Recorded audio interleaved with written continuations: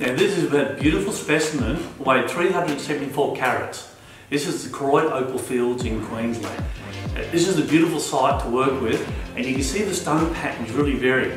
So as a cutter, you've got to decide how do you cut the stone. Now I think the cutter's done a good job on this one. Your 374 carats is cut into 5 stones, total 170 carats. So he's made each one following the unique pattern. So you've got a small little blue one, but the 2 green rivers are fires.